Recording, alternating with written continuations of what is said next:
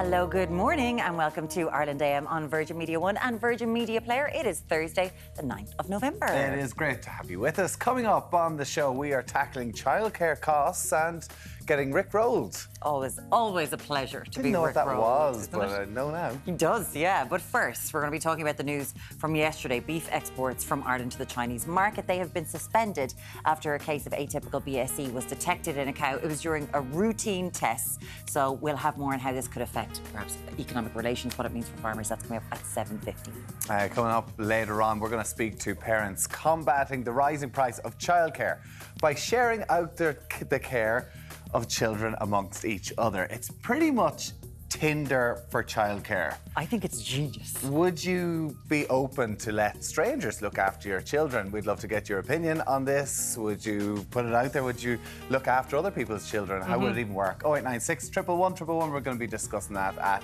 7:45. And also, you'll hear us saying a lot of this today.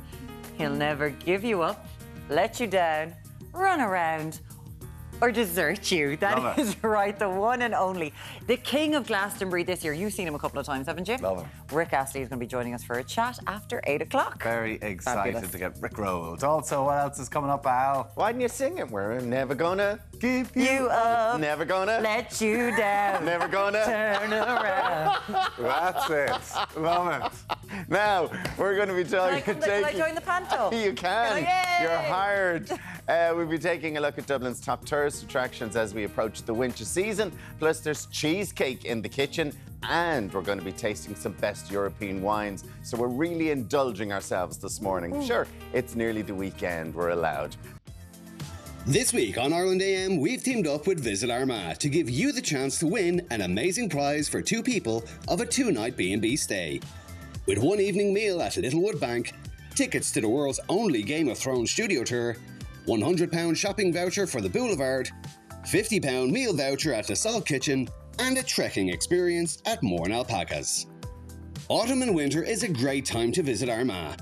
You can explore the hidden gems of Armagh, enjoy open spaces and historic houses at National Trust properties, and shop until you drop at the Boulevard Premium Shopping Outlet. You can also celebrate the beginning of the Christmas season at the award-winning Armagh Georgian Festival, taking place 23rd to the 26th of November. See visitarmagh.com to create your perfect autumn-winter mini break. For your chance to win this great prize, just answer this question. What province is Armagh in? Is it A, Ulster or B, Leinster? To enter, just call 1550 999 092 or text VISIT to 57199. Best of luck. Now it's time to take a look at this morning's papers. They are dominated by one story. We'll start with the Irish Times and its headline: Judge queries accounts of Molly Martins and father before sending them to prison. Molly Martins and her father Thomas have been sentenced to serve between 7 months and 2.5 years in prison over the killing of Limerick man Jason Corbett in August 2015. Don't be fooled by Molly's mask. A monster lurks beneath. That's the front page of the Irish Independent. The children of Jason Corbett courageously delivered their victim impact statements in person. Jack and Sarah Corbett described Molly Martins as a monster who had taught them to lie and who had weaponised their words in a bid to avoid responsibility. Similarly, the Examiner says a monster is lurking underneath the exterior. Jack Corbett also told Judge Hall he suffered with panic attacks and fear since his father's death. The Daily Mail goes with Monster Molly is sent back to prison. Molly Martins was yesterday placed on suicide watch with full psychiatric evaluation on her to be carried out. The Mirror, The Sun, The Star and The Herald all unsurprisingly lead with that same story. And we'll be talking more about that in just a little while. But coming up, news of a case of atypical BSE in a cow, which is different from mad cow disease, has halted Irish beef exports to China, which will come as a blow to the government, because Micheál Martin, of course, is over there at the minute as it tries to gain a greater foothold on the world's largest importer. Micheál's there to save the day. Of course he is. That's what he's doing. We're going to be discussing that after the break.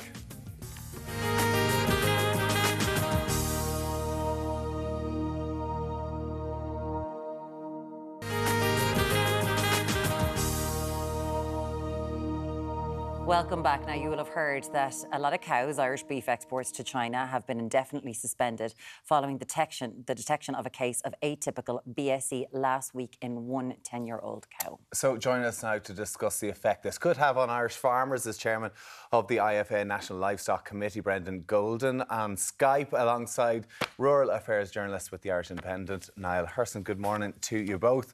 Niall, let's go to you first of all. Give us a rundown on this. So it's an atypical type of BSE. What's the difference between that and, say, the mad cow disease or kind of classic BSE, which we would have seen back in, say, the 90s? Yeah, so look, they're different. That was from feed contamination, whereas atypical BSE is spontaneous. It occurs in all populations of beef cattle, now all cattle around the world. But what sort of impact would it have on the animal itself? On the animal itself and people who would be consuming it? So atypical would have no impact on the people consuming it, but on the animal... It's not contagious. It's not contagious, which is important to say. On the animal itself, it can go unnoticed. Like clinical signs of it would be a discoordination because it's a neurological disease. And the way it's discovered is under a microscope, it's spongiform. So the brain goes spongy with the hollows in it. And also, they can detect the prions, which is the misfolded proteins within the brain. But it's not as dangerous or as worrying as what we saw back when mad cow disease was huge and there was like a complete shutdown in the beef industry. No, absolutely not. Okay. That was feed contamination. It was actually bone meal products being fed to livestock that created this clinical BSE, which led to human health impacts. Yeah, again, like this happens. They find this all the time. The fact is that Micheál Martin, of course, is in China. And if we can just bring Brendan in here, it was just in January this year that that we started exporting cows back to China again after a 3-year suspension. Because, of course, they are very wary of food scandals in that country. So, Brendan, is this going to impact farmers hugely since we didn't have this market for a long time anyway? I suppose at the moment and with the timing of it, it's not hugely significant from the point of view of affecting farmers because the amounts we have put in there this year are very small. I think we're in the region of 2,700 tonnes, which is really minuscule in the context of what we produce and what we export out of the country. It is very disappointing news from the point of view that it's an emerging market and was a market that has huge potential. And we appreciate, every new market we can get into that may have the potential to add value to our product. So from that point of view, it was disappointing. But the key for me is that at home here at the moment, with our own home markets of the UK and the EU, that we contend that there's more scope in the marketplace for prices to rise. So with it being disappointing news and then coming on the back of just a couple of days before that the Korean market was potentially opening up to us, you'd say it was nearly like good news and bad news in the same day for the difference. But hugely disappointing from the point of view of all the work that had gone in to get us back in there at the start of the year. I can imagine it's extremely frustrating, particularly the fact that there was a case back in 2020, as Muireann mentioned, and there was that suspension. Like, will this affect the fact this has happened now a second time and China has said no now to Irish beef going in there? Like, will this have a knock-on effect in other markets around the world? No, it's separate, and I suppose that's a point as well. We go into 70 markets, other markets around the world. The status we have of negligible risk status for BSE in all those other markets, this case does not affect that status in any way. So there's no issue whatsoever in the other markets. And it's just that, unfortunately, we have a very tight certificate with China for export. And under the terms of that certificate, we have to report everything to them. And it does show the strength of our surveillance and our food safety systems that this showed up at all in the first place, because that's something that a lot of farmers were saying to me and a lot of people were saying to me yesterday. Why do we even have to report something like this? Because in the broad context of things, it's not a very serious thing at all. But I suppose the word BSE raises alarm bells with everybody, because we know we know on the other side of it with classical BSE, and as you mentioned there earlier, the mad cow disease, it sets off alarm bells. Of course it does, and you don't want the whole industry to come crashing down around you again like it did in a certain case. But Niall, if we're talking about a market like China, and then as Brendan just mentioned there, we're talking about going back into Korea, we know that the methane that comes out from these living, breathing creatures that are cows are hugely impacting our climate targets and what we're doing. So is this not going to have, would that not have a huge effect if we're opened up to these massive markets again? That they'll have to look at the industry and go, how are you lads? We can't have this many cows in the country. Well, the argument would be that we're one of the most sustainable producers of beef here. Like China in particular, their main import is from Brazil, which has been clearly identified as a deforestation nation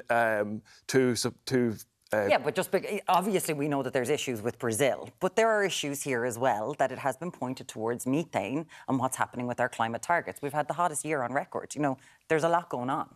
Yeah, it's less than ideal to have to sell your beef to the other side of the globe. But look, Irish farmers need to get a better price for the beef they sell.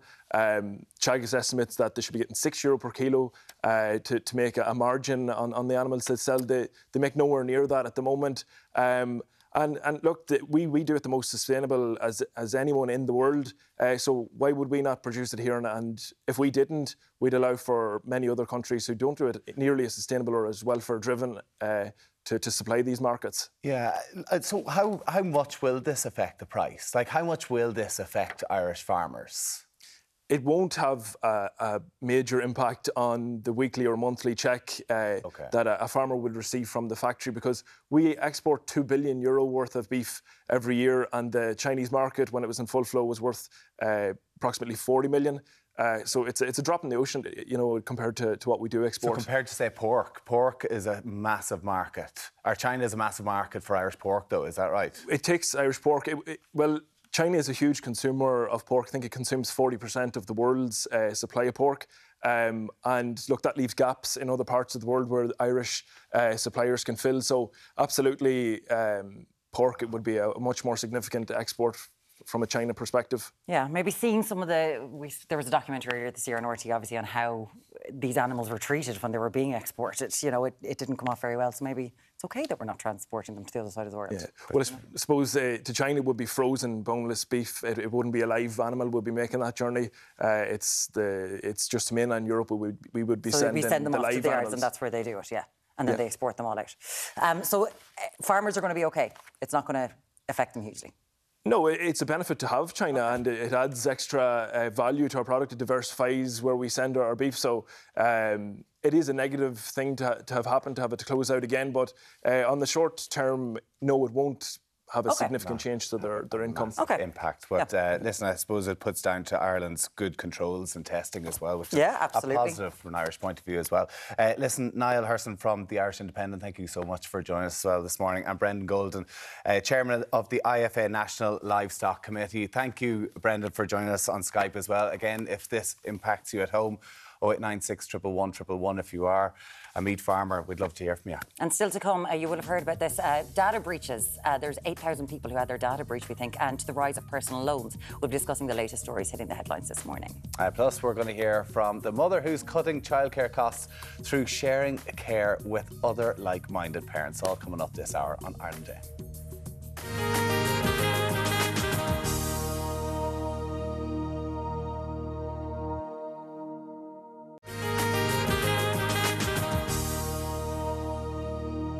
Now, there's one story all over the papers this morning, that of yesterday's decision that Thomas Martin and daughter Molly Martins were sentenced to between 51 and 74 months in prison for the killing of Jason Corbett back in 2015. Joining us for that story and everything else this morning is the editor of the journal.ie, Sinead O'Carroll. Sinead, thank you so much for joining us. Obviously, this has been quite complicated because they were sentenced previously. They appealed that conviction for the murder, and they put in a plea deal of second-degree manslaughter just 2 Mondays ago. Yeah, so because we have been hearing from the courthouse for 2 weeks, it felt like a trial, but it was actually a sentencing hearing because they had pled guilty to voluntary manslaughter. So we knew the outcome was going to be a sentence that wasn't going to be very long, and we knew that the time that they had spent in prison previously was going to be counted. So what we were told then yesterday is there's still a little bit of confusion about exactly how long they will spend, but it's a minimum of 7 months. If they get all of the good behaviour that they built up during their sentence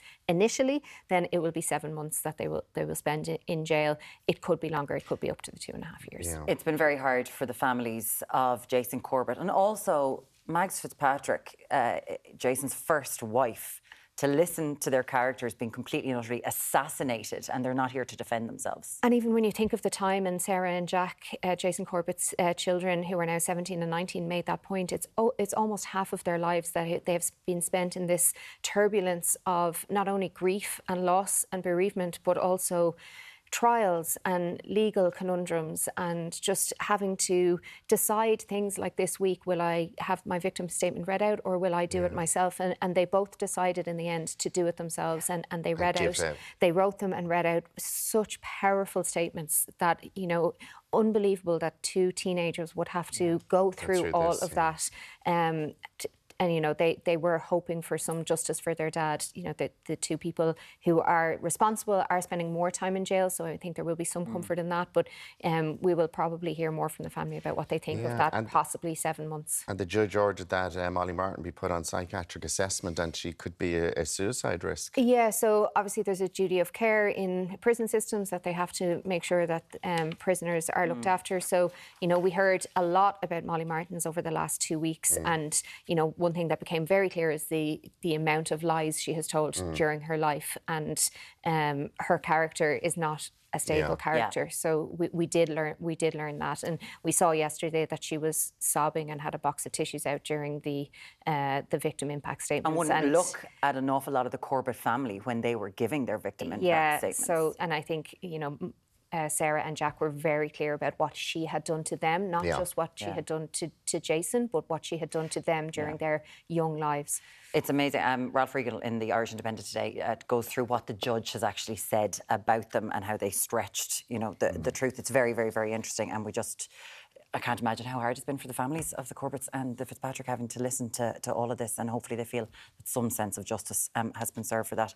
We're going to move on to a completely different story. This is about a data breach. What's going on here, Sinead? Electric Ireland. Electric Ireland. So usually when we look at data breaches, I think people are used to hearing about data breaches and possible breaches of their data, and they feel kind of woolly and like there's some bot somewhere in the world who's trying something. But this is actually much more specific. There is a knowledge that actually someone may have not inadvertently and not from outside of the country accessed data inappropriately of 8,000 customers from Electric Ireland. So Electric Ireland has written to them about the potential misuse of their personal and financial data, and has told them to go back through their accounts up to 2021 and make sure there's no suspicious activity that could have been fraudulent. Because bank details, credit card details, names, addresses, dates obviously of birth, Electric Ireland have everything that you need. all the stuff you need. Yeah. So that was breached. That was breached, and the Gardaí are involved as well. So it's both Gardaí and data protection. So it's a bit more serious than your run-of-the-mill, your data may have been compromised.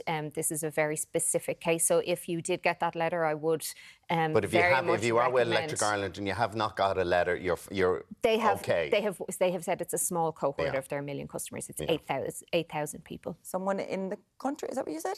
So someone who had access through, they didn't work for Electric Ireland, but worked maybe on a contract or... Gotcha.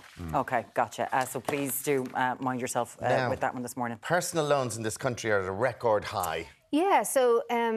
the Banking Federation of Ireland started compiling this data in 2020. So I would caveat with that, because obviously there was a lot happening in 2020 in which we weren't obviously spending our money or getting loans or doing home improvements. Surely 1990 for Italia 90. We all believe that's been the biggest year. But since 2020, they've been looking at what people are taking loans out for, and there's been a massive jump in the number of loans taken out for cars this year as compared to last year. So probably not as much of a COVID bounce if you look at 2020, but there was a 36% jump in car loans. So that's been put down to maybe people looking for electric cars, which are obviously a lot more expensive, or luxury cars. which I think people have noticed on the roads as well. A lot more of the larger SUV type vehicles, which are also very expensive. Yes. Very different to Yeah. the green options that are available. Other things people are spending money on are home improvements and green loans. So things like solar panels and retrofitting houses. So these are the things that people probably assign that we have very, very big employment numbers.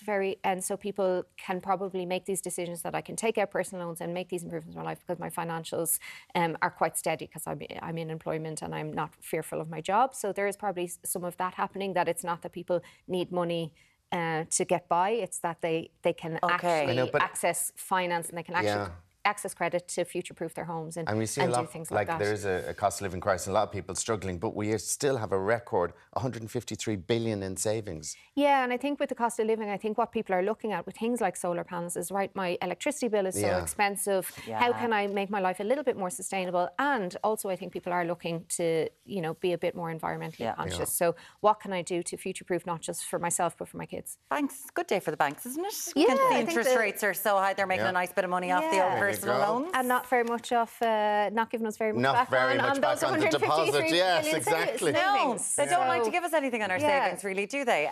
So that's what's going on with the banks. Always nice to know that they're doing incredibly well. Now, Sinead, can you please, the internet has a new term. Gatsbying. Gatsbying. What is it? Yeah, so if you're dating right now, you've probably been very aware of the terms of gaslighting and ghosting and ghostlighting and breadcrumbing. And so you can look up all of those terms. The new one, Gatsbying, which was coined actually a few years ago by a model from Australia who, her and her friends just started talking about how they end up putting a lot of photos of themselves online, and they don't do it for any other reason than to get the attention of the man in their lives that they want to get the attention. Maybe he hasn't texted So do in a they couple of know days. he's okay? Okay, so you're maybe sort of going out with them, and then it might be going, oh, look, let him see I'm doing this. Or let her see I'm at a doing party. this. And look how gorgeous I am. Yeah. So like Jay Gatsby did to Daisy Buchanan in The Great Gatsby. So the Gatsby reference is he threw all of these lavish parties on a Saturday night to try and get her attention across the water. So it's the millennial online version of that. So, you're not swinging from chandeliers drinking champagne, which is a pity. It would be much nicer if we were Charleston dancing rather than just scrolling through Instagram. Have you ever tried to get somebody's attention? Yeah, but not in a very lavish way. I changed the way I used to walk home from work because... To pass someone's house? Pass his house. This is one of the most shameful periods of my life. Oh my God. I think we've all done something we similar. have. Yeah. I've talked to a lot of my girlfriends about this and they're like, oh yeah, absolutely. I started shopping in a different supermarket because that's where he shops. When Carl used to work in Eastern Advertising in Abbey Street and his desk was at a window, I used to walk down Abbey Street and wave up. And wave up. Have you done that? Have you done that to change your behaviour to get someone's attention? And I've never walked down I was going to Abbey say, when is the last time you walked down Abbey Street? But I'd walk around to Abbey Street, walk down, and he'd look out. I'd stand across until he looked out. You'd stand... OK, that's called something else. You can let us know if you've ever done that to get someone's attention. 0896 111 111. The editor of thejournal.ie, Sinead O'Carroll. Thank you so much for being with us. Cheers. Coming up, we're talking to parents taking pocket-friendly measures to tackle childcare costs. See you in a few minutes.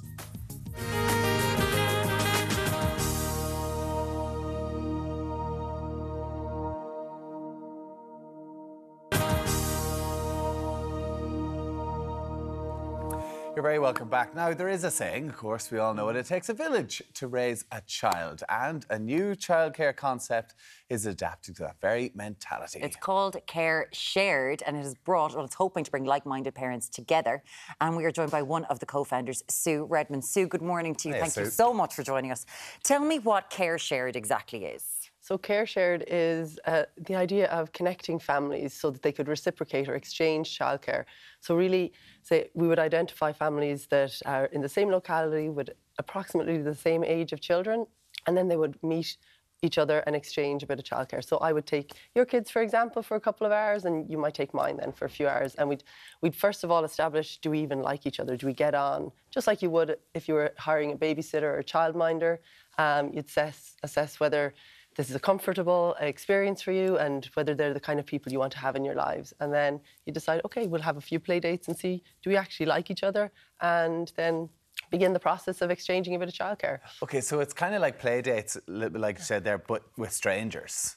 Or like, well, you get to know them a little bit, but eventually the way this will grow, it could be just with strangers. And I suppose when we talk about the cost of childcare for people, and if you're trying to get back out to work, if your family aren't in the local area, this could be a great option. But what are the main concerns that people have around it?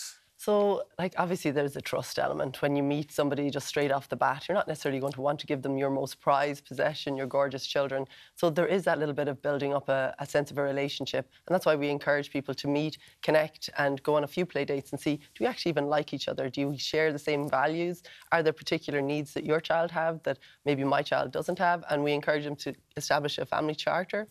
And we're looking at becoming a Garda vetting organisation, so that then that enables a little bit more trust. And we have a platform for online learning around child safeguarding, and then having age-appropriate activities that you'd be able to engage with when you have those lovely children in your care for some time. So obviously there is no exchange. This is a barter system. There is no exchange of money. I mind your kids, you mind mine. We try to get a timetable that works for us. But as you mentioned there, it's not Garda vetted. You don't know something about the people. And one of the reasons that childcare costs is so expensive is because of insurance. Is there an issue with insurance? Are you insured? What's the story? So us as an organisation, we wouldn't be able to take on the liability for the behaviours of the people that sign up. We're a bit like a notice board, shall you say, for establishing, there's people in the area that are open to a bit of childcare or babysitting. It would then come down to the families to establish, do I need to do reference checks? A lot of people who are homeowners, their public liability insurance would actually cover if there was an accident. But then if you look at, we have GP cards for under 8, so if there was an issue that was a non-accident related, there's, it's covered. And then children in school, they have child insurance or student insurance. So all of those things, like, I think we've become a bit of a litigating society, which means that we have a fear of stepping forward and going, actually, can I help somebody? Actually, it's really about promoting help-seeking behaviour and being able to give. There's great sense of just feeling good in yourself when you help somebody out, and then actually knowing you're going to get a little break as well. So for me, I get to surf, and then for others of the girls that I swap with, they get to work. I also get to work when my children have been cared. So it's a lovely way of building up a practical support around you. And of course, there's always going to be the reason not to do it. But there are a million more reasons to do it. Like, because the saying is, it takes a village to raise a child, which we just mentioned. But I think those days are gone. Like, we don't have that anymore. I think something like this in years gone by would have been so popular. But people do have trust issues. And like, from your point of view, like, do you set out boundaries and rules with the other parents? And how does that go down, like, if the kid doesn't really stick to it? So we'd establish a family charter with the families, so that they would outline, safe and appropriate childcare during the time, appropriate supervision, the different things that need to happen, and then things that they were not going to do, like you're not going to shout and hit and all those other things that you just wouldn't do. So establishing that. But obviously you're going to have children that, sharing is a really tricky thing for. Let's be honest, adults can't share. It's part of the reason we have wars in the world. So expecting two-year-olds to share is, we have to work on that. But the interesting thing is, the more they bench press against that in their own homes, the more they're able for it then in broader society. So I actually think it builds up their social and emotional intelligence much more so than maybe just being on their own where they have everything. Yeah, absolutely. I genuinely think this is such a good idea, but it involves a bit of cop-on from adults. That's the thing, to be like, if your child falls and scrapes their knee, it's not that big a deal. You need them not to, like, that's kind of the thing, isn't it? Going, lads, they're going to be okay. Don't worry about it. Because if it works, because eventually over time, if you're in a certain area, like you're in Lahinch, surely now you know an awful lot of people and you do have a trust. Is that the way it kind of works? Yeah, well, so initially, when myself and Susie Malloy, we started, we just knew each other from meeting at the preschool, and then we went on at one play date and we were like, this parenting lark is really hard. Yeah. You're finding it really hard. I'm finding it tough at times. And like, neither of us had family support around us. So it was like, will we be each other's family support? Great. And it was like, what about next week? how's Tuesday for you? Yeah. And just straight away go for it. Listen, it's brilliant. I know exactly how you feel. Like it is so difficult, and to try and find people that support who are able to do that as well. Like, what's the future for it? Like, you have a website, careshare.org. Like, will you set up an app? Well, it could be like a Tinder for childcare. Like, you swipe. He just wants a chance to swipe. Yeah, exactly. I never got to do it. I know this could be me. You. So, Like the look of that dad. Yeah, It'll be great. a little bit like that. So I was going more with Airbnb or a home exchange, just to keep it PC. Right, ratings. Okay. So hopefully to build out an app like that, so you'd be able to see in your locality who would be open to exchanging childcare. And so if you imagine, like people move around, so if you ever moved, you'd be able to link in with people and then build up that sense of connection with people around you. So people do it. People still swap homes for holidays. What do you make of this? Your local area kind of going, okay, you're a stranger, but let's get to know each other, and will you mind my kids and I'll mind yours. 0896 111 111. We would love to hear from you if you've tried it or what you think of it. Sue Redmond from careshare.org is where you can find out more. Thank you so much for talking to us this morning. Lovely to meet you. Thank you, Sue. Now, still to come, Rick Astley. He's going to join us to talk new releases, career reflections, and maybe a bit of Rick-rolling. Yeah, plus we'll have the top picks on what to do on a day out should you be going to Dublin. We'll talk to you shortly on Ireland AM.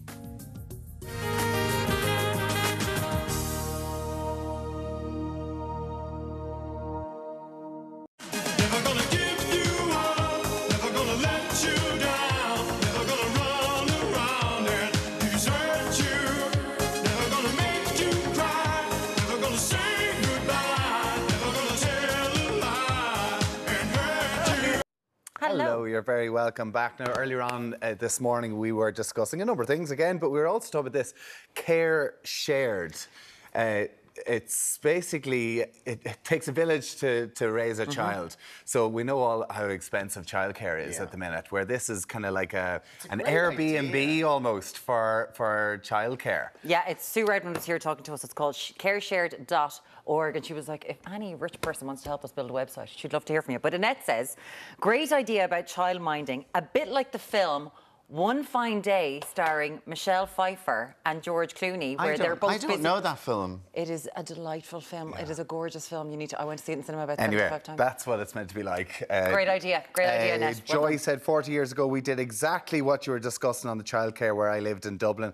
There was no money exchange, only helping each other out, and made lifelong friends between parents and children. So this is where, like, one parent will take over the charge of the children, pick them up from school, mind them for one day. Another parent will do it another day. Yes, so that gives kind of reciprocal. Yeah, almost. that parent there's no money. Those parents exchanged. Because somebody says here, Jackie Kershire should. Where is it? Oh yeah, in my local school, a lot of the parents are already doing this. I mentioned to my mum, they have it all sus because a different mammy will collect about 5 kids each day.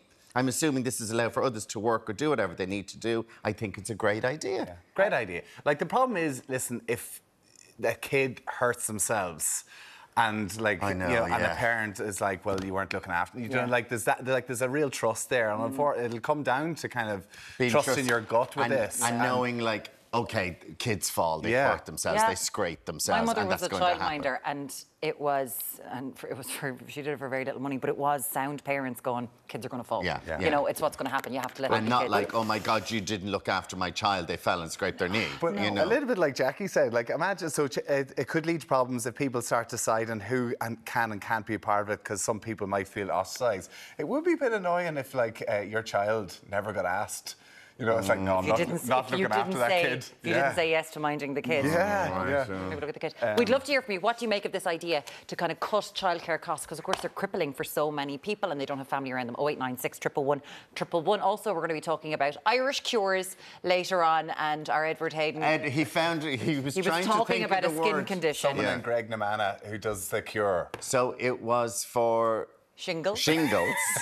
Tommy got it in the end. And he puts blood on it. Blood on it. Yeah. And was it straw? So that was for the... That was for the warts. The warts. He put so Louise says, my mother got her hands badly burned with one of those old chip pans back in the day, and I remember a man with a burns cure coming to our house one evening. His cure was to lick the burns, so he then proceeded to lick Mam's hands, finger by finger. I will never forget it. No! Now, was that just a dodgy, like 9.5 weeks film?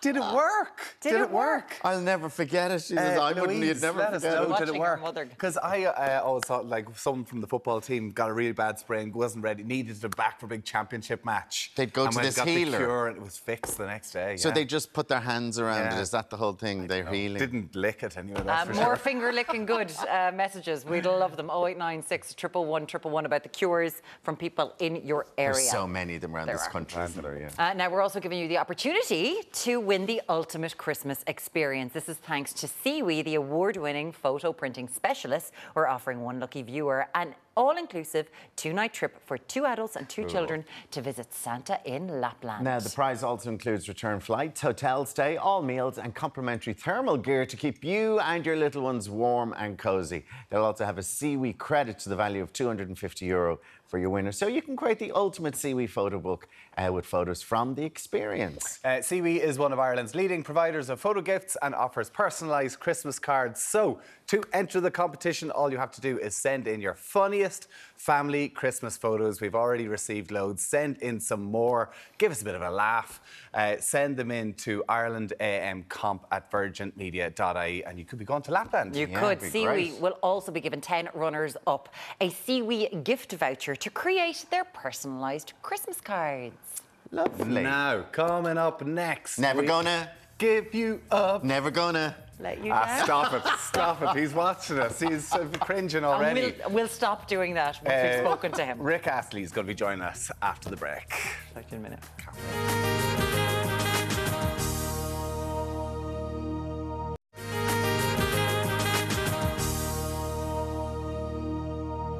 You're very welcome back. Now, our next guest, he jumped into the music scene back in 1987 with You're Never Gonna Give You Up. Like, we've been singing it all morning. I can't apologise. So, a song which was #1 in 25 different countries. It went along with so many other songs, so many albums, and now, over 35 years later, Rick Astley has had a very memorable career. Of course, he is waiting for us, but first, let's take a look at him in action.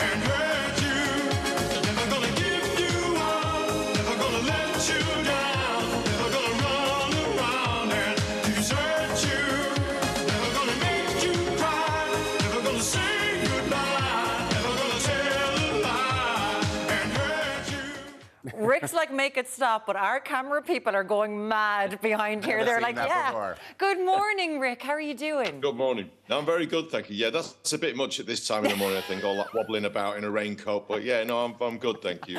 Thank you. We're an hour in. This is exactly what we need right now. We've been going a long time. But we had Pete Waterman on the show the other day, of course, of Stockacre and Waterman. And he was talking to us about when you were a tea boy in the office. And he was like, if he can blast it out when he's making a cup of tea, he was going to be amazing. What was that time like? You were a tea boy. Yeah, it was pretty amazing. I mean, Pete loves to tell it that way, but they'd actually signed me to make a record, and then they just got mega busy. They had one hit after another, and they just got to a point where they said, look, we're never going to do anything with this kid. We better get him down to London and get him doing something. So I used to just, sit in sessions, make the tea, make the coffee, get the sandwiches, do whatever was needed. Play table tennis with Dead or Alive if I had to, or Bananarama. But it was like an education, to be honest. It was kind of like doing an apprenticeship because I got to use their studios a little bit at night and at the weekend. But the main thing about it was I was around the 3 guys and I just tried to soak up as much as I could. And as much as Pete will, tell you a story about anything, which he loves to do, he's also a very together guy. You know what I mean? He knew exactly what he was doing. And absolutely, and you could tell that because, yes, I know that you were signed and you were part of a double act together, but you did eventually go and write that hit, You're Never Gonna Give Me Up. It was massive. Like, it took the world by storm, and your career really took off. So by the age, like being a T-boy, being in the car with Pete Waterman, you know, soaking up all this, you know, this wisdom, all of a sudden you made it at 21, like 40 million records. Like, what was it like at such a young age? Well, you've probably heard that story before with people you've had talked to. I mean, it's very, very hard to kind of like put it in a box and explain it, because I couldn't explain it to myself while it was happening, or even ever since. It's such an emotional, you know, ride, because you go from being completely unknown, obviously, to being kind of world famous, you know what I mean? In that sort of year or so, you know, I ended up doing gigs in places like Tasmania, do you know what I mean? And that's saying something. So it was pretty mad. But also as well, if I'm blunt about it, you make some money. So you go from like being like a penniless kid who used to play the drums in a band in a little town to this kid who's like in videos all around the world and all the rest of it. And then all of a sudden, you're kind of slightly alienated from most of the people you've grown up as well, because you're famous, you've got money, you're on the telly all the time. It's a weird balance to try and keep hold of your friends and keep hold of some sort of real life, you know? So it did, like, looking back on it now, you can be circumspect. Can you see how it changed you? Yeah, I can, definitely. But also I'm very grateful. Don't get me wrong. I wouldn't swap with anybody. I truly would not. You know, I had 4 or 5 years of all that kind of nonsense and running around. And I had a really good time for most of it. I just think towards the end of it, I was just a bit burnt out, and I didn't really feel like I was involved in music. I felt like I was involved in selling music. And the two things do go together if you're lucky. They really do if you're lucky. But I just think there has to be a balance, as with most things in life, you know. And I think, obviously, I'm clocking on now, I'm 57, and I think balance is the most important thing. You can have too much of anything, you know, and I think I've got the balance right now, where I get to do Glastonbury, which is crazy, but I also, you know, get to have a real life as well. So, yeah, I'm in a good spot, I think, and I think I use my past as a barometer, and I try and sort of focus on the best times that I'm having right now, and just say, well, I wouldn't be having them without those early days, you know. So again, that is a balance as well. So, and you can actually tell by your performances how much you're embracing it. And like, when you say that you decided to step away at 21 years of age, like, you think of a lot of artists that hit superstardom very early and struggle to deal with it as the time goes on. But did you meet your wife, Lenny, at that time, or your partner is now your wife manager? I did, yeah. And stepped away for family. Like, was it family that made you actually, like, that was a huge decision? Yeah, I think what it was, as I say, after a few years, I'd become a dad, we'd become parents, and I kind of feel that for most people, obviously, is a game changer, and it makes you think about life differently. It makes you think, you know, whatever job you have, and mine wasn't a job, you can't call doing what I did a job, but I mean, whatever you're involved in, you kind of sort of look at everything different. And I kind of feel that, you know, I just felt I'd had a really good time of it. And I kind of had the attitude that before they throw me out the front door, I'll walk out the back door while no one's looking. And that's kind of what I did. And I think I'm not fooling myself. I wasn't at the height of any point in my career when I did it. I probably still had a few, you know, bit of life left in the legs kind of thing. But I just felt it was better to walk away then and just say, well, I can go and enjoy being a dad. And I did that for like 50. I didn't do a gig for 15 years. I didn't sing Never Gonna Give You Up for 15 years. The only time I sang it was at friends' weddings. That's the only time I sang it. Like, that's unbelievable to completely go cold turkey like that. What a present to be like, I'm bestowing the song upon you, okay? Enjoy it. But I also think, I don't want to come across as Mr. Corny, but I know how lucky I've been. I know how lucky I've been in the sense that, for whatever reason, that occurred to me at the time, that yes, you can just walk away. You don't have to keep plugging away and keep trying to have a hit and it being harder and harder as the years go on. You can just sort of say, I'm just going to knock it on the head, and I did. But again, if I'm just going to be blunt about it as well, and I love being this blunt about it, I made some money. How many people in their 20s get to earn enough money to say, you know what, I can just pack it in? Hardly anybody gets that. And I think, again, I know how lucky I've been, and I think coming back to it, you know, when I started gigging again about 14, 15 years ago, I came back to it with a real kind of fun love of it. Because I didn't see Never Gonna Give You Up like a millstone around my neck. I saw it like this amazing adventure I had all those years ago. And now I get to go out and have a laugh with it, you know, and have a grin with it. And I look at You just showed a bit of club footage from the audience we played to at Glastonbury, that sea of people. And it's just a fun moment. It's just kind of like, OK, let's get it on. Well, Rick, it was one of the... Honestly, Guns N' Roses are headlining Glastonbury and everyone's talking about Rick Astley. It was amazing. But you they didn't have that suit, though, did they? They didn't. You're dead right. But you said that yourself and Lenny, your wife, who's also your manager, that you walked out to look at it beforehand and you were like, no one's here. We're going to bomb. Yeah, I mean, still, even at 11:30, there was hardly anybody there. I mean, hardly anybody there, to the point where you look at it and we thought, should we do a runner? And we thought, no, we can't do a runner. And she literally said to me, well, this is going to be embarrassing.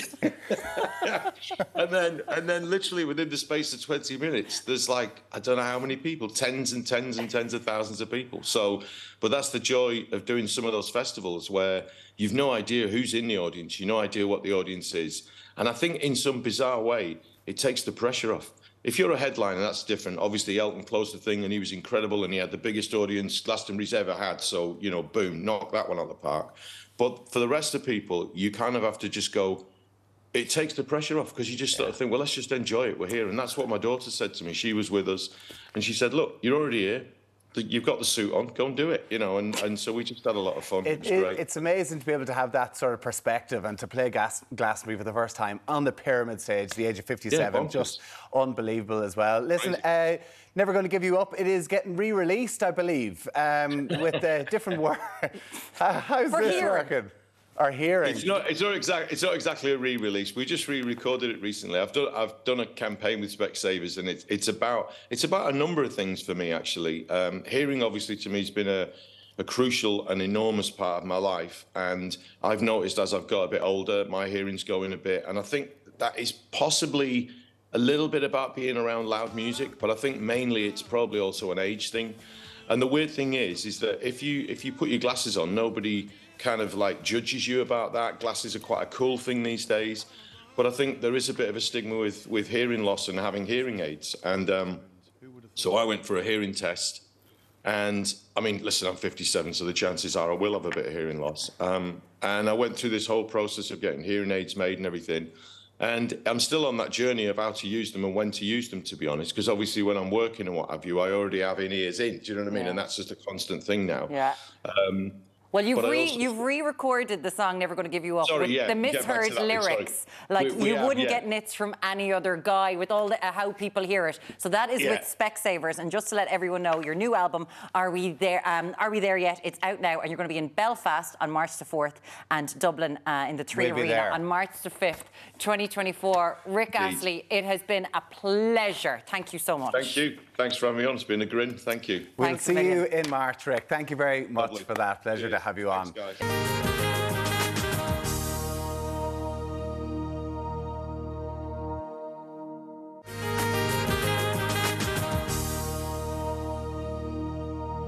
Hi, you're very welcome back. It's time for a cure to the sweet tooth. Well, no, this isn't. This is complete indulgence coming up. It certainly is. Edward Hayden is here to make an Irish cream liqueur and chocolate cheesecake. There you have it. Good morning. Good morning to you. Just get on with it. Come on. Yeah. With the cure. Cut out all the bits and pieces.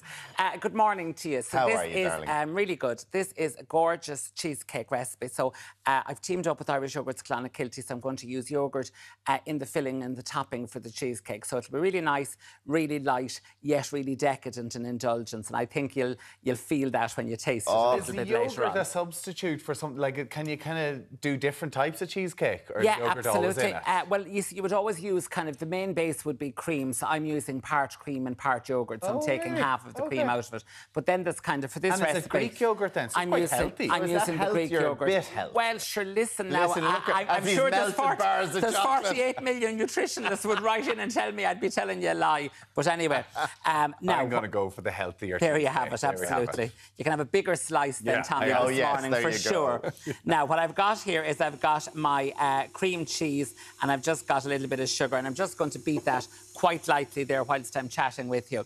I'm going to start off with the base. One of my top tips always is build the cheesecake on the platter rather than using the whole full tin. So in essence, what I've done is I've taken the bottom off of a loose bottomed springform tin, and I've just got rid of the bottom, and I'm putting the ring straight onto my serving platter or my cake stand. Now make sure that the cake stand or the platter will fit into the fridge. Though. Yes, yeah. Imagine you've done it all and then you're trying to... We all have those. We all have those fridges. Just thinking. Yeah. Take out. Imagine all done and go. Take out all the vino, maybe. Now, then what I've got is I've got my biscuits. Can I just talk to you about the biscuits? Now, I've used some of the bourbon cream biscuits. You can use whatever type of biscuits. You can use chocolate chip cookies. You can use digestives. You can use rich tea, whatever. I've used the bourbon cream, and if I can just show you, I literally just popped them in to the food processor last night, but I just pulsed them. You might be able to pick up there. There's just a bit of texture in them, so I don't want them to be too fine or too cured. Then what I've got is I've got some melted butter. I've just melted that, and I'm going to mix that together in my bowl until all of that comes together into a nice buttery mixture. Okay, so give that a nice little mix around. How much butter? Now, I've used just slightly less butter than I would normally use. I've used about 4 ounces of butter there because the cream from the middle of the biscuits will be a little bit moist, more moist than if you had a digestive biscuit. And I've got a pound there, 450 grams of biscuits as well. So I'm going to pile all of that there into the tin. And then what I'm going to do is, I'll just pop that down there. What I'm going to do is I'm going to use like a little potato masher just to squash that down. So I want that to be just nice and neat there along the bottom. So that's the base of the cheesecake. That's the best. But ready you know what? to go. I'll just have that. That's I love the bit. base myself. I think the base is lovely. Yeah. Now, so once this has mixed up, which it has, you'll be sure to say, then what I'm going to do is I'm going to add in my other few bits and pieces. So first and foremost, what I've got is I've got some whipped cream here. So I'm just going to put in some whipped cream. And to that, then, I'm also going to put in some of the yoghurt. So, as I said, I've got the Irish yoghurt Clonakilty. I'm using the low-fat, Greek-style natural yoghurt. So it's just nice and thick there, you can see. What were you whipping? Pardon? What were you whipping? The cream cheese. Cream cheese and the sugar. So there's cream cheese, cream and yoghurt? And yoghurt, yeah. OK. Right. So I'm going to pop all of that in, and then I'm going to turn that back on there to the mixer. To that, I'm going to put in a lovely glass of Irish cream liqueur, so something like Bailey's or Cool Swan or something. I brought it in the kind of the Christmas glass, like the one you'd be having at the fire Christmas night. It's a pity you didn't bring 2 more. Yeah. Well, with wines later on. Come here till I tell you now. Let's not peak too soon. Absolutely. Is are bad enough. If I was to give you Bailey's, I tell you, it would be carnage. There'd be no cheesecake. Now, pop that on just like that. What's really interesting, and just for people to be aware of, the really interesting part of this is the thickening agent. So I'm going to turn that off now. And the thickening agent is actually the chocolate, OK? When I mean thickening, I also mean setting agent. So into that, I'm going to put in while you're my doing chocolate. that, I'm going to grab the one that's in the... Yeah, OK, pop that in. So I'm going to pop in my chocolate just like so. And then literally just give that one little mix around, just like so. Oh, my goodness. Lovely. Look at that. Now, so pop the cheesecake then, the whole mixture. I could give you a little lick of the whisk, really. So what I'm going to do is pop that whole mixture in on top of the biscuit base, just like so. So make sure that it's all mixed up really well, OK? And pop all of that in on top of the base, and it's absolutely delicious. OK, so really nice and creamy. How long does it go into the fridge now, for then? You want to leave it overnight, Jade. Yeah. You want to be leaving it overnight to set. So spread all of that along there really nicely. And then what I'm going to do is just finish off. So I'll perfect that in a few minutes. Finish off the one that we have made. So I'm going to take some of the lovely yoghurt. So take off the ring, obviously. And I'm going to take another little bit of our lovely yoghurt. Just spread that decadently across the top. OK, right out to the edges. And then what I've got here is I've got some lovely dark and white chocolate, which I'm literally going to put on the top. OK. And then I've got some fresh raspberries, because you wanted it healthy. So, again, when you put fruit... I worked with a lady years ago, and she used to always tell me, put fruit on top of everything, and they'll buy it, and they'll think it's healthy. OK, we're going to taste it during the break, because we have to go. Edward, that looks absolutely delicious. You're very welcome. Stay with us. We've got some wonderful winter events that you can enjoy if you visit Dublin over the next couple of weeks. Please, sir. See you in a few minutes.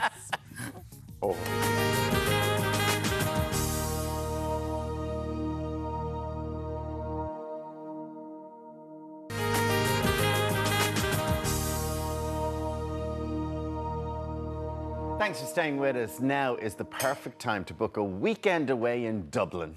Is it? Now is the time. Get on that phone now. Here to tell us about what the capital city has to offer this winter, it is travel blogger Sarah Hanrahan. Hello, Sarah. Lovely to have Good you. morning. Now, before we chat to you, we've a little question for you at home. And we're asking you, how big is St. Stephen's Green?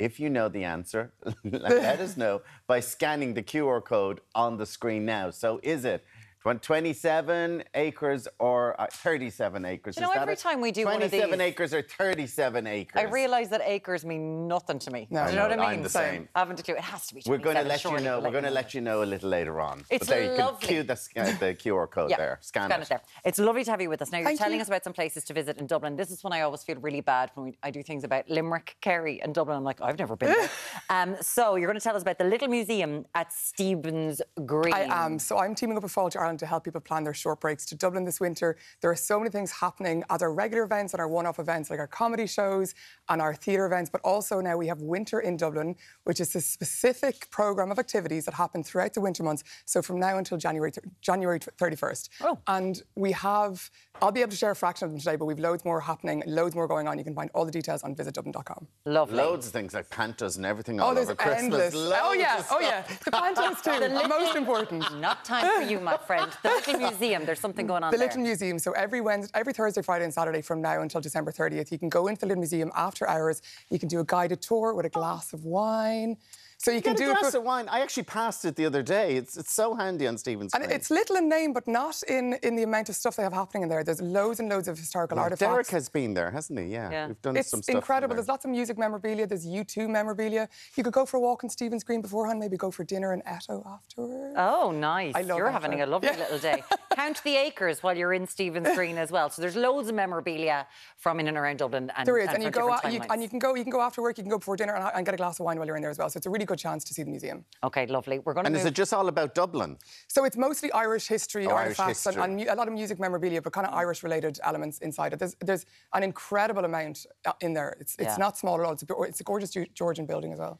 One of the things I love to do all the time is go to the National Gallery, just have a lovely wander around. The National Gallery. And every time I go, I feel like it's different. They have their permanent exhibitions, but they have the one-off ones as well. Visiting ones all and the time. then they move stuff and you can't find it. They I'm do. like, where's my picture gone? So what's going on there? So in the National Gallery, they have loads going on for winter in Dublin as well. They have different themed nights. So there's one in November and there's one in December.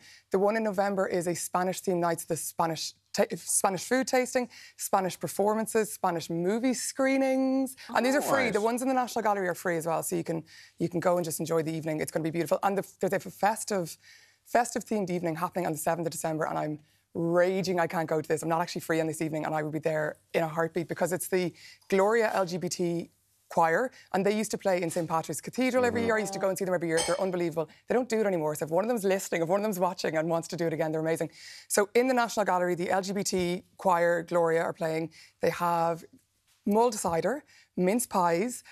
You can go to a workshop on that evening as well in the gallery and make your own Christmas decoration. Oh, that's nice. And that's What all free date's as it well. on? That's the 7th of December, and it's free to go to as well. And sure, listen, all of us cultures will be up on the 8th anyway, so just come up the night before. Come up the night before and stay. Farmer's Day out. On Nassau Street. No, once we got boots in other places, we were like, we don't have to go up anymore. We don't have to go up anymore. Once you got online shopping. But it's such a beautiful place, stunning build, the modern part of the building, and then the old building. Beautiful. It's absolutely It's really relaxing to go in there as well. And then speaking of older buildings, St. Patrick's Cathedral. They have loads of stuff going on for winter in Dublin. They have after-hours tours. You can go in and explore the cathedral when the doors are shut and the lights are on. You can see the area, but if there's no one else in there, the bells are ringing. So it'll be a really incredible time to see the cathedral. They have Eagles by candlelight. So they have Eagles concerts by candlelight. So it's West End singers who are performing. Now, this is quite popular. So if people are interested, if people like the sound of this, definitely go on to visitdublin.com and book because it will sell out. Tickets are €30 and it's candlelit concerts in the cathedral. Yeah, I've seen them. They look amazing. Oh, like they're amazing. doing George Michael ones, they're doing ABBA ones, they're doing loads of different artists. Yeah. And they're incredible. And they also have the Jonathan Swift Festival, which is happening at the end of the month. He's the former Dean of St. Patrick's Cathedral and a celebrated Irish writer.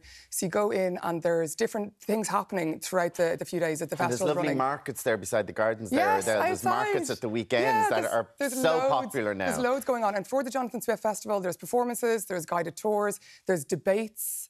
Yeah, it's gorgeous. And Brian Kennedy will always talk about the acoustics in churches. Unbelievable. How they're so amazing. And if you hear something inside in St. Patrick's Cathedral, it'll stay with you forever. And it's the perfect time of year to go to any sort of musical event in there as well. Anything, it's beautiful. The Epic Museum. Yes, so Sing Ireland are doing pop-up concerts in the Epic Museum on 4 Sundays across November and December. So you go in and you can see everything happening in the Epic Museum. There's endless things to see. I've been there several times and I feel like every time I go, I see something that I didn't see before. And then for these Sundays, you go in and there'll be festive music. There'll be live singers downstairs as well. You're getting us very Christmassy in November, aren't you? This is November and December. So there's lots going on for winter in Dublin. There's loads of things that aren't festive themed, and there's loads of things that are sort of later into the year. I suppose like the winter lights in Dublin Zoo, and there's loads of other little things like that. And Dublin Castle and the Christmas market in Dublin Castle as well. It's not ticketed this year as well, which is amazing because it has been up to now. Oh, lovely. You can just stroll in. Stroll in. Yeah. That is so nice. Where can people find out more about this, Sarah? Visit Dublin.com, all the information, all the details for booking, all the prices, times, dates, everything like that. And there's loads of things happening. It's not just what I talked about. There's endless things going on. You'll find out way more there if you want to go for the day, not just shopping to get your Sugar Plum Fairy lip balm, as I always did when I came up to Dublin when I was younger. Now we had a megaphone. How big is Stephen's Green? Is it 27 acres or 37 acres? Most of you are saying 27. Is it right, though? Do we know? Anyone know? I don't know. I don't know. 71% of you said 27 acres. We don't know if it's right or not. We'll find out if it's right. Sarah Hanrahan, guessing. Thank you so much for joining us. It is right. It is right. Yes, it is right. We should really so most of you did get it right. Thank you. And today's show is brought to you by Alan Partridge. Thank you so much, Sarah. Coming up in the final hour, we're talking about what to watch this weekend, from a Nicolas Cage comedy to a tense space odyssey. Yes, and we're on the vino. We'll need it. We'll see you back here in a few minutes. Started already, it would appear.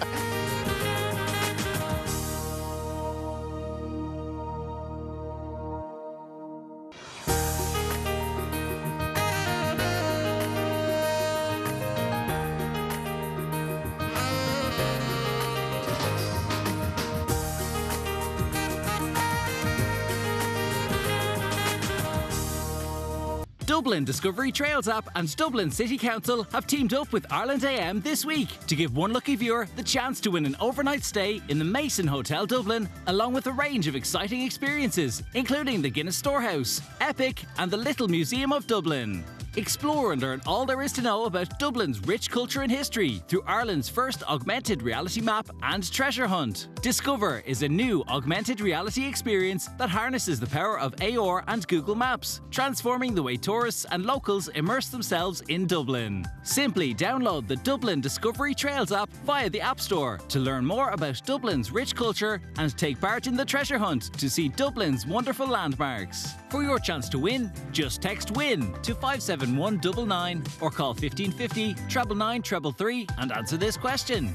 In what Irish city would you find the Molly Malone statue? Is it A, Dublin, or B, Galway? Best of luck. Hello, welcome back. We are going to be talking about traditional cures from around Ireland in just a little while. There is a brand new book, and we'd asked you about your cures, not going to the doctor, but something that's been handed down from generation to generation. We've got loads in. So many in. Charlie says, when we were younger, our mum would bring us to an old woman who had a cure for warts, because we were talking about warts earlier on. She would rub chicken poo on the warts. There you go. And it worked. Did it work? It must have worked with the chicken poo. You went Charlie didn't say if it worked or not. No. What was the text earlier we had then from somebody saying about that the person with the cure licked the fingers? Oh, yeah, we have here somewhere. Each individual finger. So a person texted earlier on, their mother had burnt her fingers picking up a chip pan, and then the man who had the cure for the burns came over to the house and licked her mother's fingers in front of like everybody. KFC. Yeah, because Patricia said it there. So we kind of said, I don't know about that. But then Patricia said, don't knock the cure for the burn till you've tried it. I went for the cure. The man spat on his fingers and rubbed the burn. The burn started to heal the next day. I've gone back to him a few times, taken my son one time, works brilliantly, no scar either. So he Patricia, just spit. Why'd you keep burning yourself? Well, to be careful. I think if he spits on his hand and does it better than as opposed to like lick it, like sticking your finger in It's his a lot mouth. better. Do you mean? What about the saliva from snails? This one, I think there heard might be this, something to yeah. it. Helen is in Newbridge today. Good morning, Helen. At the age of 10, I had 23 warts covering both hands. My dad rubbed the saliva from snails on each wart, and in just 1 week, all of them were gone. And I remember that from younger people putting snails on kids' hands who had warts, and they just let them... It was like Mario Kart, them going around the snail. And then we have another one. Sean said 2 sons had verrucas which were cured with banana skin. There you have it. Well, no. Applied to the verrucas daily until they fell off. We were talking, Jennifer Rock was talking about banana skins last week. She was. Saying what? About rubbing banana skins on your skin. It's good for your skin. It's good for your skin. She was. Seriously. Okay, well, there you have it. So, verrucas, warts, the whole lot. Get the snails, get the saliva, get the banana skin. Just try everything. So, see like, something when will this work. man spit on it, so is this man, he was like a healer? Well, it's type obviously thing? a healer, somebody who has the cure. Yes. So if I spit on it, it wouldn't make any difference. I don't know, well, to be fair, that could infect you with more, I'd say. If Alan Hughes tries to spit in you this weekend, he's doing it for medicinal purposes. Oh, my God. Do you know what? I think we might move on.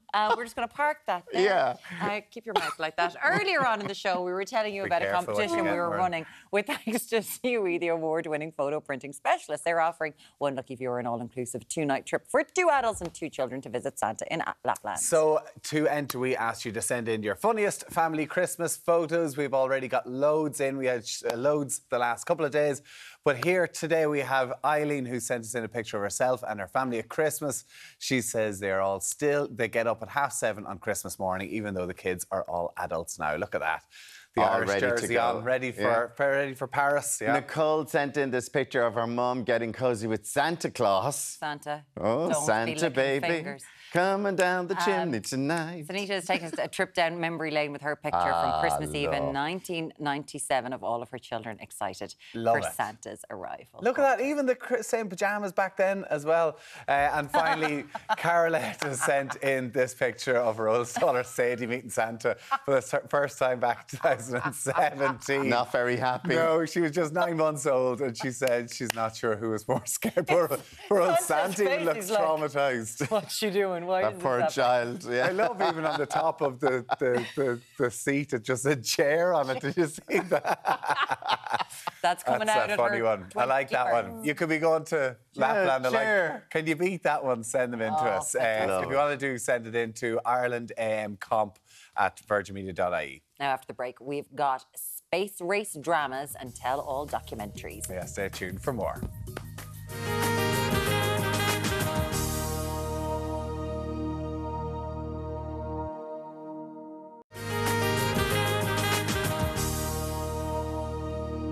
Welcome back. Lots of news from the world of Hollywood, and we're joined by entertainment.ie's Brian Lloyd. Hello, Brian. Hey. It's lovely to have you here. First off, we're going to talk about the actors' strike. It's in the news this morning. Yes, so finally, the SAG-AFTRA strike is over. It ended last night. The deal is set to basically change pretty much fundamentally what actors are paid. They're going to get participation bonuses now from streaming shows. They have protections against artificial intelligence. That's the first time that that's ever been added into a strike contract or an actor's contract. The deal is set to be voted on, I think, tomorrow, and then it'll be ratified. But this basically means now that actors can start promoting their films again. So that means you're going to see them on the likes of Graham Norton. You're going to see them on... Did you notice Graham Norton last week? Because normally he gives his full lineup for the next week. He only mentioned one person because obviously they were getting the news going, we might have different people on next week because this is going to be done. Oh yeah, definitely. Already I've been sent emails saying we may possibly have such and such in the next couple of weeks. Can you schedule time for it? Blah blah blah blah blah. So yeah, and even as well in terms of films that were in production or whatever, they're all going to restart right now, literally today. So this went for a long time. Who have the actors won out big time in this? Oh, definitely. As opposed to the studio, it's against the studios, wasn't it? Oh, it was, yeah. So even with AI and protections against that, nobody knows where that's going at the minute. So that's how the thing. do they kind of put those protections in whenever we don't really know? Yeah, well, this is it. Like, see, they renegotiate their contract every 3 years. So after 3 years, they'll come back to it and say, right, we need to do more to stop. So there could be strikes again in 3 more years? Oh, yeah, easily. Yeah, definitely, yeah. But as of this moment, they cannot record and use their voices in perpetuity. They cannot record their face and use them in perpetuity as a background actor. They can't bring back, because obviously Robin Williams' daughter, Zelda has spoken so much about them wanting to bring her father back. And she's like, I'm sorry, you don't own him, I do. So hopefully we'll get to hear some nice famous people chatting about no, it'll be good. It's going to be good. It's all good. And like the deal, like I say, is pretty substantial as well. I mean, the only downside, if you want to say it, is that there probably will be less TV shows and less movies because the studios are gonna say we're gonna have to pay actors more. But that's a good thing. To be fair, that's a good thing. That's a good thing. There's enough out there at the minute, and a lot of it is crap. It seems like,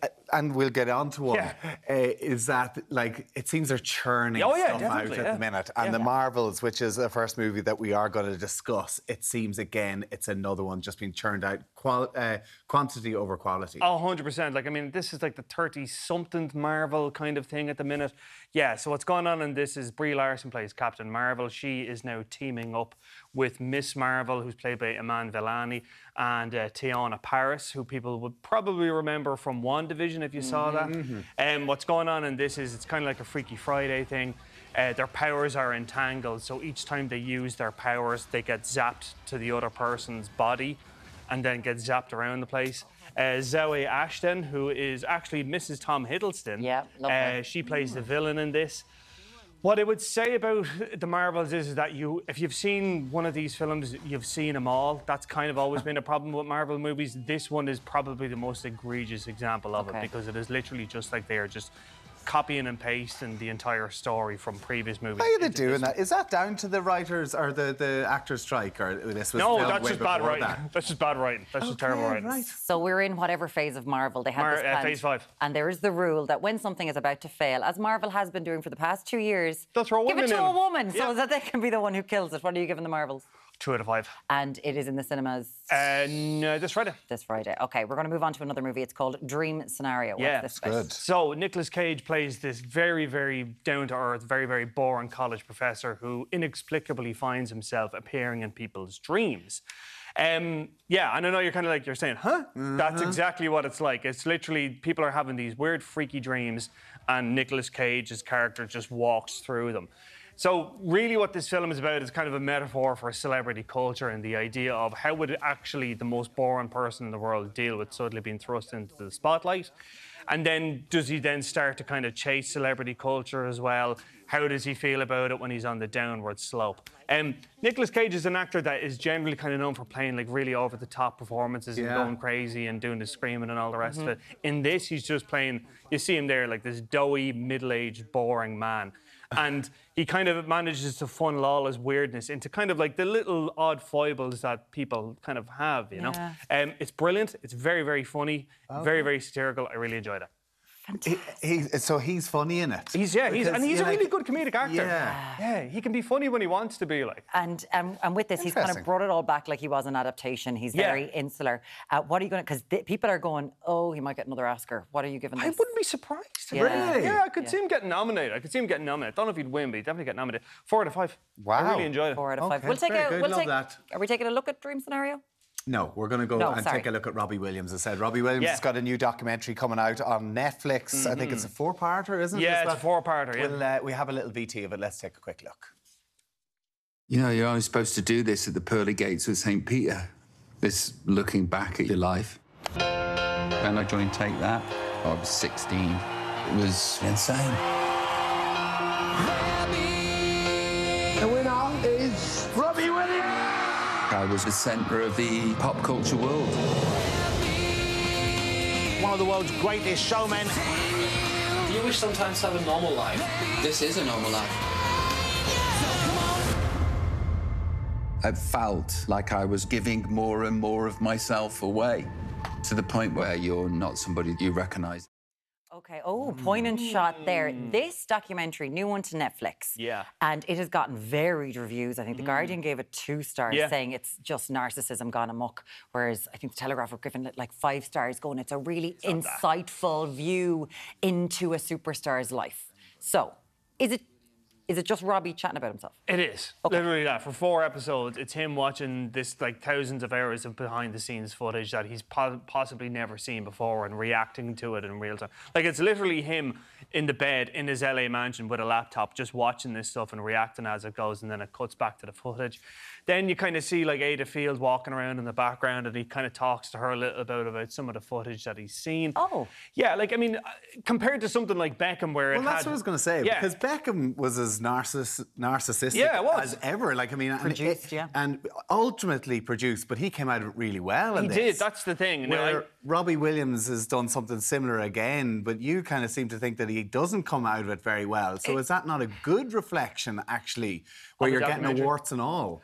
I mean, yes, that is true, but I do think in the case of, like, Robbie Williams, it almost kind of seems like he's having a little bit of a pity party for himself. It's like, you know, yes, he had these terrible reaction to, you know, fame and celebrity and all the rest of it. He had drug and alcohol problems and all the rest of it, anxiety.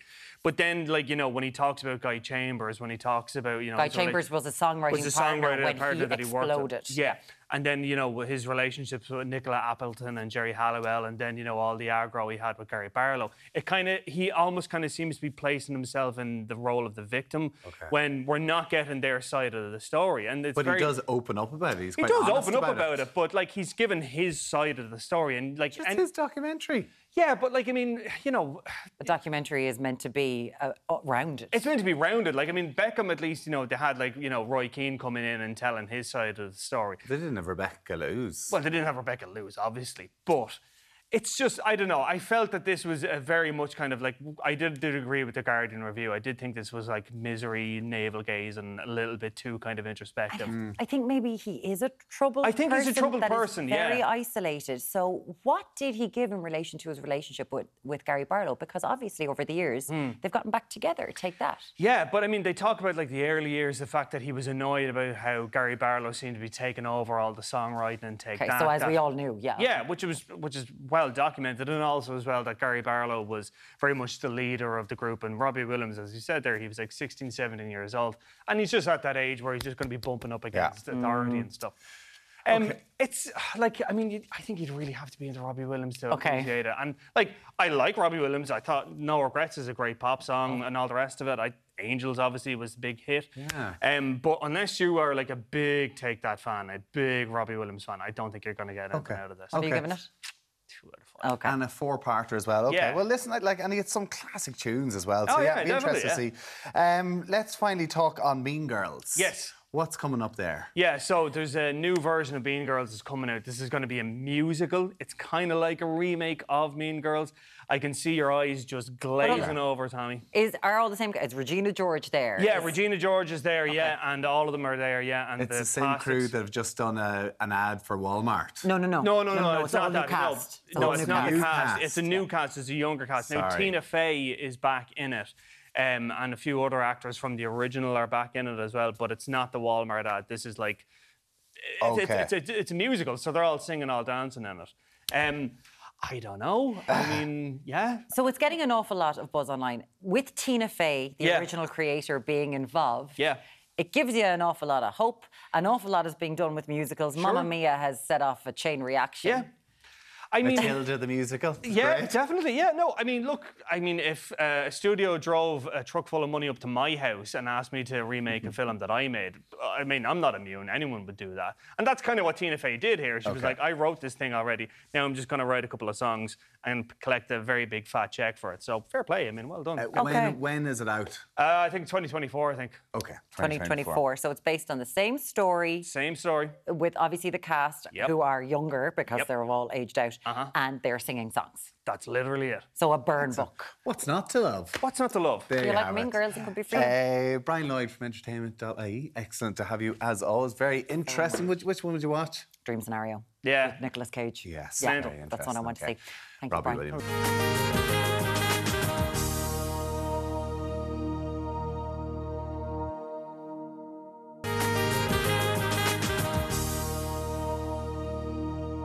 Hello, welcome back. It's time for wine, and we're tasting some of the finest bottles from the best regions in Europe. And we hate this bit, don't we? We do, We're I know. here to talk us through it as wine connoisseur and owner of Nude Wine Company, Michelle Lawler. Good morning to you, Michelle. Good morning. Now, we're very excited about this because you saying these are really the best wines from all these regions. Yeah, these are iconic wines from Europe, and a lot of times people want to know, is it worth it? Why are they the best? So we're going to taste through one of the world's most famous white wines, which is Sancerre, if you want to have a little taste. Yeah, Sancerre. And I was saying to you, Sancerre with a screw cap, because I always thought Sancerre would be a corked wine.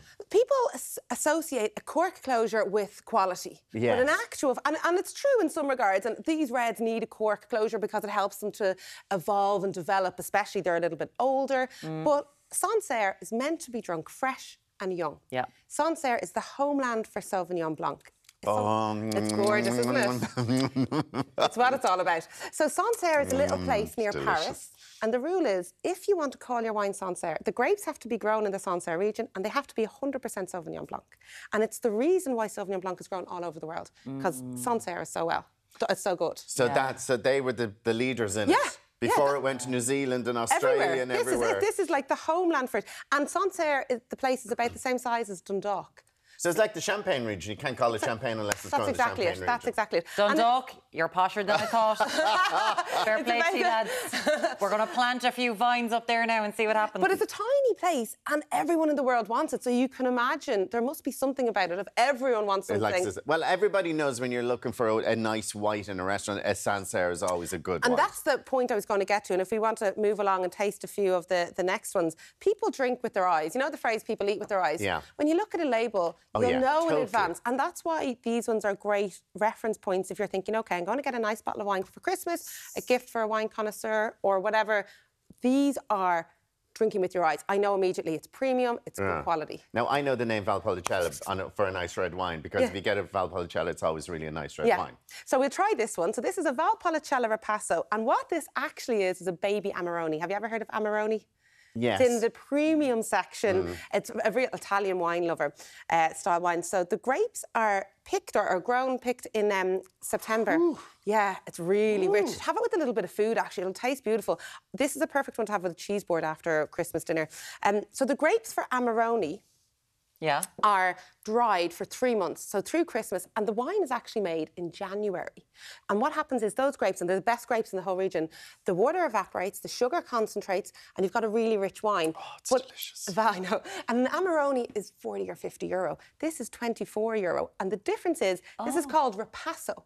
So they get the grape skins from the Amarone and they repasso them through the next best parcel of Valpolicella to get basically a baby Amarone, really good quality wine without the big price tag. So $23.90 for a bottle of this. That is actually delicious. It's so good. And Irish people love it. It appeals to their palate because it's spicy and chocolatey and rich. There's a bit of oak. And these wines, we've put them in a best of Europe pack. You can buy them individually. But if you wanted something that ticks all the boxes. Essentially, if you're getting ready, because I do that, like if I'm buying wine, I get a Sancerre or Primitivo as a present for Christmas because I know they're going to be good. Yeah. So, lads, screenshot what you're looking at here because you might need to get it. Where's the food from today, by the way? The food is from the Gate Cafe, a new gorgeous cafe in Parmastown. The Gate Cafe? The Gate Cafe. I love it. No, the Gate. G-A-T-E. The Gate Cafe. It's my accent. Talk about unconscious bias. Alan, like, the Gate Cafe. The Gate Cafe, I'm going on there. All right. Lads, we'll try the next two together. When you say a Grand Cru, you always think maybe this is going to be special. But is it? Yes. If you see Grand Cru. It is. So we're going to try the next two wines, and I think we should try them together nearly as a comparison. One is a Bordeaux. So Saint-Emilion Grand Cru is a premium Bordeaux wine, and Rioja Gran Reserva is the best of Rioja. Grand Cru is a place. So if you think of all of Saint-Emilion or all of Bordeaux, they've designated regions that are better. Okay. Yeah. So, and the Rioja or the Saint-Emilion Grand Cru, it's got a bit of oak. There's only 100,000 bottles made. It's dense and dark. It's a little bit more black fruit flavour. No, I wouldn't be mad about that. The Saint-Emilion. Well, try it against the Rioja. See, I prefer this now. Everyone loves the Valpolicella Ripasso. Try the Rioja because I'm very surprised that it's so good. Delicious. It's so delicious. So Rioja Gran Reserva Oh, that's much nicer. Unlike a Saint-Emilion, the Grand Cru, you have to be in that place to make the Grand Cru. The Grand Reserva, anyone in Rioja can make a Grand Reserva, but they have to tick some criteria. Okay. Rioja Grand Reserva is only made in exceptional vintages. Okay, so you know if it's called Grand Reserva, it must be really good. Okay. And Grand Reserva means that the wines have gone through a specific aging process. 2 years in a barrel and 3 years in the bottle. So Grand Reserva tells you it's oaky, but implies it's really, really, really good. Gotcha. And see, 3 years in a bottle, like, say, could you have that for another 2 years and open it then? Oh, yeah, and it'll be delicious. But the thing with Rioja... So what's the difference? And why is that so much nicer than that one? Is it just my palate? This is like... a Merlot. Saint-Emilion is always predominantly Merlot. Okay. And so sometimes people don't really like... They might be mad about and a what's Merlot. This one? This is Tempranillo. That's the classic. And this is... Tempranillo. And it's Spain's best grape. But the thing with Rioja, the way they do it, the Crianza, the Reserva, the Grand Reserva, the whole region can produce it, and it depends on the winemaker themselves. Of what they but what they do is they release the wines when they're perfect and ready to drink. Right, okay, well, if you like something a little bit lighter, this is yes, it. Definitely. If you like a little bit more oaky, this is it. And the other course. two are fabulous. They're all fabulous, and you can get gift packs as well from the Nude Wine Company. Michelle, always a pleasure. Thank you so much. Coming up next, something a little bit different. Pour a bit of wine on it. It'll be fine. With some countries' cures, like how dock leaves have more healing powers than just soothing nettle stings. We're going to see you after this quick break.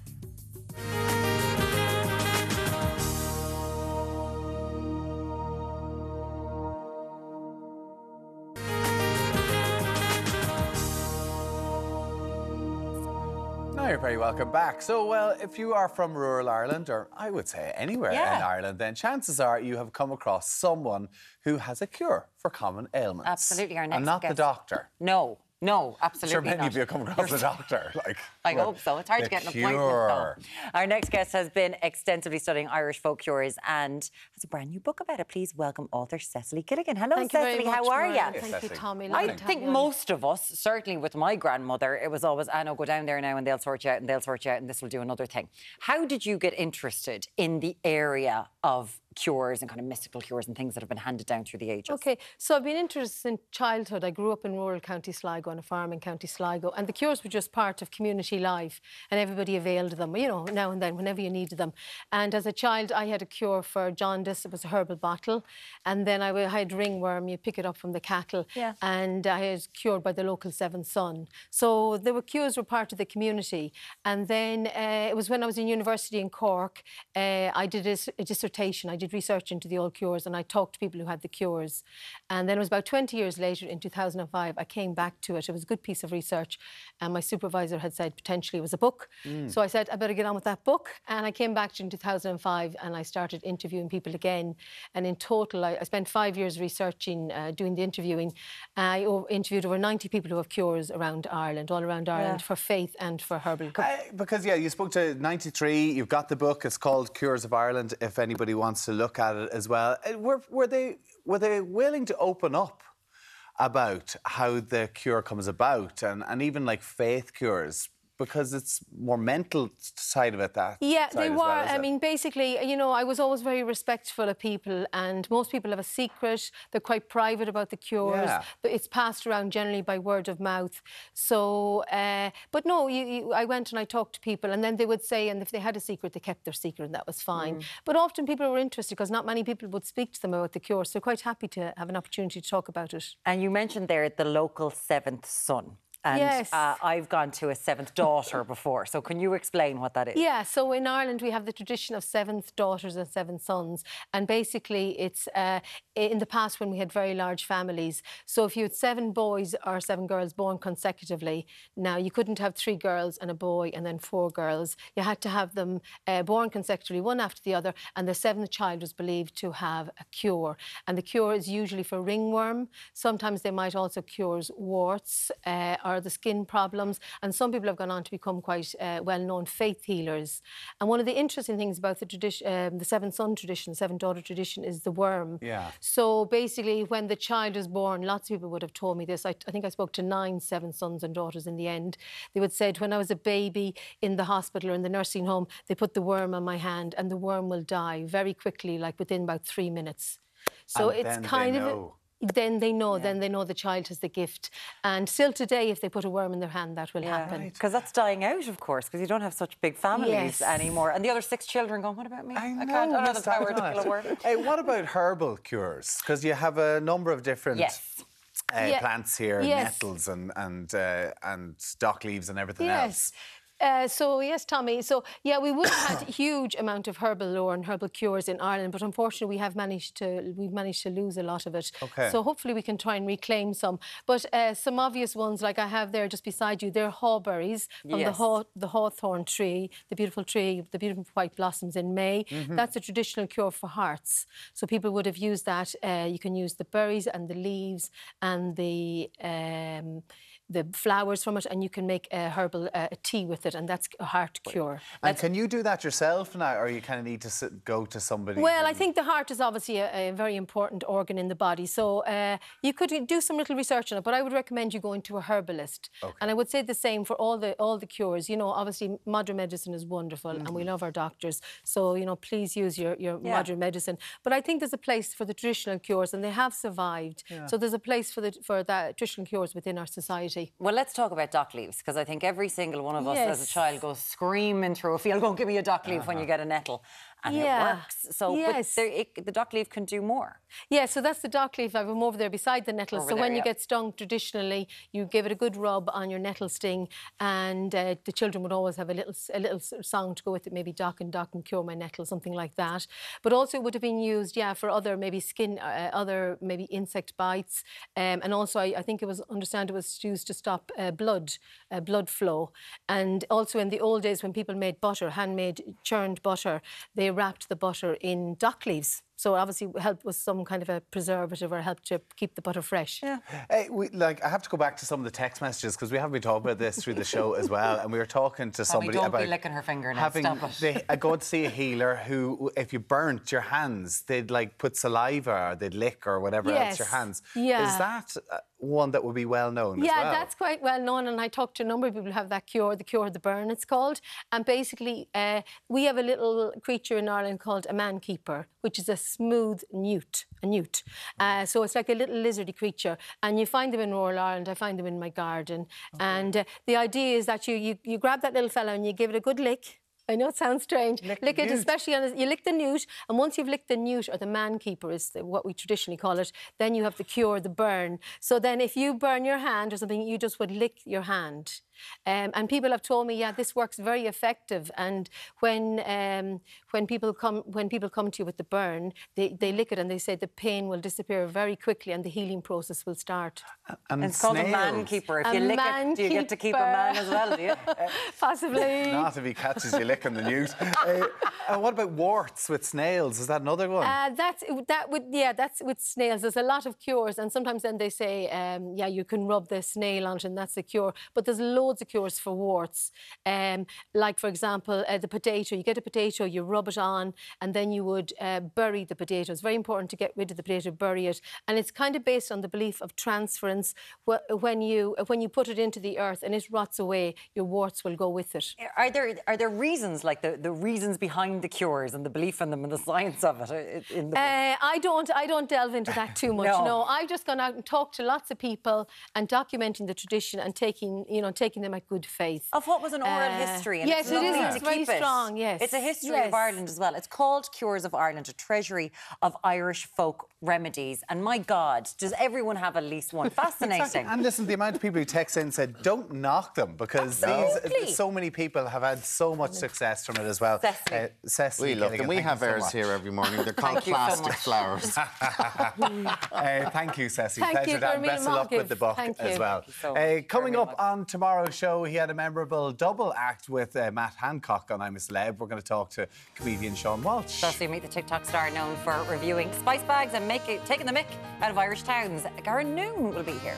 And there's Winter Woolies on the catwalk and Hake in the kitchen. Ireland AM is live from 7. Have a great weekend. We'll see you on Monday. Yeah.